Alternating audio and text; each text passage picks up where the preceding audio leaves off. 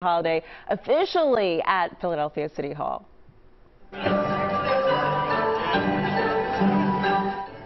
It's the 6th annual Deck the Hall light show. Every night through New Year's Day, City Hall will be illuminated with projections of Christmas themes.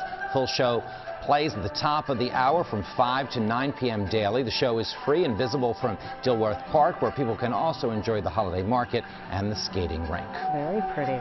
Well, coming up on Eyewitness News this morning, we're following breaking news after a passenger is shot on a SEPTA bus. We'll